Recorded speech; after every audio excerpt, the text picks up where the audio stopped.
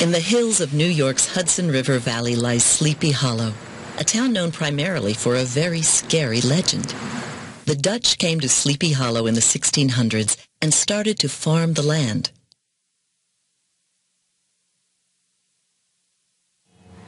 At this old house, you can still see what life was like in the 17th and 18th centuries. You can see farm carts and horses and learn how to cut wood. It's fine. Although it's a fun place to visit, the town is most famous today for the story of a tall, thin teacher and a horseman with no head. Storyteller Jonathan Kruk explains the legend. Now, dwelling in these parts in a tenant house was a certain schoolmaster by the name of Ichabod Crane. American author Washington Irving visited this area as a youth. Later, he wrote The Legend of Sleepy Hollow about the people and places in this town. Bill Lent looks after the old Dutch church in Sleepy Hollow. He explains how the story started. Grandpas were the entertainment center around the fireplace in the evening. Bill says the old storytellers created the shocking legend to help keep the kids under control.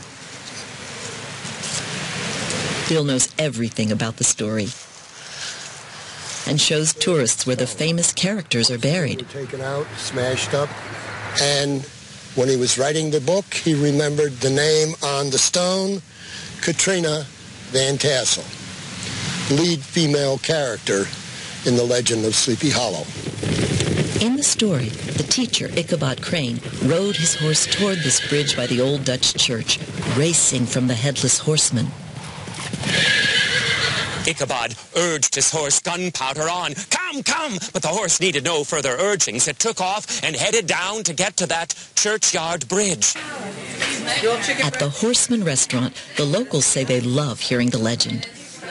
So many times I ask myself, it's a real or just a legend? Every year, Sal Tarantino plays the Headless Horseman in the town's Halloween festival. The hardest problem is a real jack-o'-lantern. We've tried that several times. A good-sized jack-o'-lantern with the right candle in it weighs about 20 pounds, and to hold that out on your arm and try to control a horse at 40 miles an hour in the dark doesn't work too well. Irving did not actually write the legend here in Sleepy Hollow, but he was deeply affected by the town, and as an adult returned to live here in this large house by the Hudson River. In the house is a complete collection of books written by Irving, including his famous short stories. Today, you can come to visit Irving's house by train. The train came through in... The manager here says that Irving wasn't pleased when the train first arrived because of the pollution and the noise. When the trains came, things began to change immediately. In 1899, the country's first car factory was built in Sleepy Hollow. The factory recently closed down, but the town is still busy. Nearly 2 centuries after Irving wrote The Legend of Sleepy Hollow, people still find this place magical. And the legend lives on even today. If you listen, the storyteller says that if you listen, you may still recognize the sounds of the Headless Horseman of Sleepy Hollow.